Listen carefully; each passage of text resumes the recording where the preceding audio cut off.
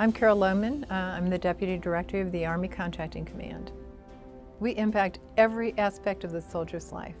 We purchase the actual goods that our soldiers are using, from weaponry to clothing to food to porta potties.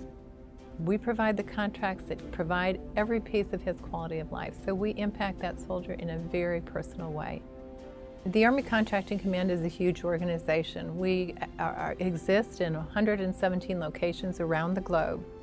In fiscal year 2009, we awarded $96.7 billion in contracts, which represents 80% of the Army contract dollar and 20% of total federal dollars. We deal with everybody from the mom and pop store operating right outside the gates of our installation to the huge companies that are just, everyday words. There are just unlimited opportunities in the Army Contracting Command. There are career opportunities. We now have any number of senior executives in the Army Contracting Command.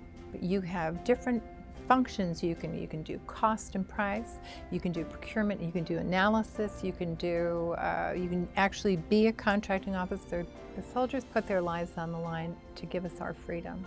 I think that working for the Army Contracting Command gives us a tremendous feeling of satisfaction knowing that we are doing our bit to take care of those soldiers.